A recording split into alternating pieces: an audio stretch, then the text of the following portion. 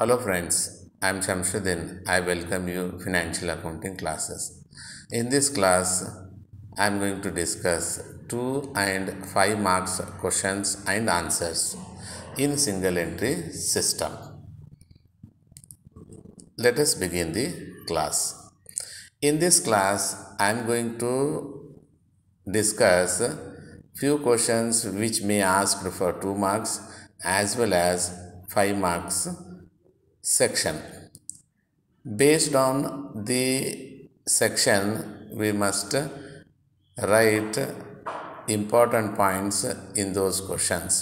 2 marks must be written either 2 or 3 lines, whereas in case of 5 marks, you must write at least 5-6 points given in this section. Let us continue the discussion.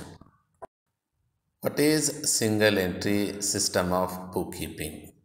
Single entry system means a system of maintaining the accounting records of the business transactions in a manner convenient to a particular trader, where the principle of double entry system is not applied for all the transactions. It is an incomplete form of bookkeeping.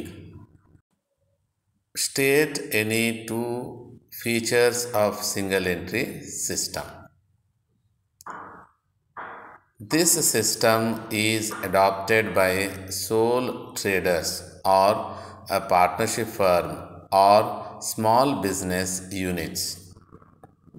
Under this, only cash book is maintained and all personal and business transactions are recorded in this book. Only personal accounts are maintained and nominal accounts are not maintained. To prepare the balance sheet so as to know the correct financial position of the business. To maintain the chances of misappropriation and frauds in business. This system provides only partial information about business. This system maintains less number of books, and the principle of double entry system is not applied for each and every transaction. It is incomplete, unscientific, unsatisfactory, and inaccurate system of bookkeeping. This system is suitable for petty and small business units. This question may be asked for 5 marks. State any 2 benefits of a single entry system. It is simple system of bookkeeping. Under this system, limited books of accounts are maintained. It is economical system where few books are maintained. It is easy to understand and maintain the books of accounts. This system is suitable for small concerns. State any 2 demerits of single entry system. Under this system, no trial balance is prepared. Hence, the arithmetic accuracy cannot be checked. No nominal accounts are maintained under this system. Hence, profit and loss account cannot be prepared. No the real and personal accounts other than debtors and creditors accounts are maintained in this system. Hence, it is not possible to know the exact financial position of business. Since the exact value of assets and liabilities are not available, therefore, the sale price of the business cannot be ascertained.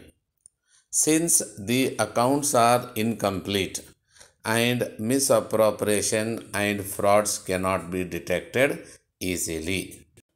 What is statement of affairs? Statement of affairs is a statement containing the various assets and liabilities of the business as on a particular date. It is similar to the balance sheet and it is prepared under single entry system in order to ascertain the capital on a particular date. How do you ascertain credit sales under single entry system? Credit sales are the sales made by a trader to his or her customers on credit. Under single entry system, credit sales are ascertained by preparing total bills receivable and total debtors accounts. How do you calculate credit sales? Credit sales are the sales made by trader to his or her customers on credit. Under single entry system, these sales are ascertained by preparing total bills receivable and debtors accounts. State any two advantages of conversion of single entry system. The following are the advantages of conversion of single entry system. First one, to have the complete records of all the transactions in the books of account. To prepare trial balance for checking arithmetic accuracy of the books of accounts. To prepare the trading account and profit and loss account for ascertaining the correct profit or loss of the business. This system does not maintain uniformity and differ from firm to firm. Why do prepare the bills receivable account? Bills receivable account is prepared in order to find out either opening balance or closing balance of bills receivable or acceptances received from debtors during the year or cash received against the bills. Why total debtors account is prepared? Total debtors account is prepared in order to find out either opening balance or closing balance of debtors or cash received from debtors or credit sales made during the year.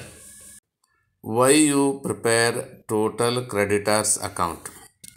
Total creditors account is prepared in order to find out either opening balance or closing balance of creditors or cash paid to creditors or credit purchases made during the year. These are the important questions which may asked in the examinations. These questions are derived from previous question papers. These questions either may be asked for 2 marks and sometimes there may be for 5 marks. These questions must be prepared in order to get a good marks in the examination. Thank you. Jai Hind.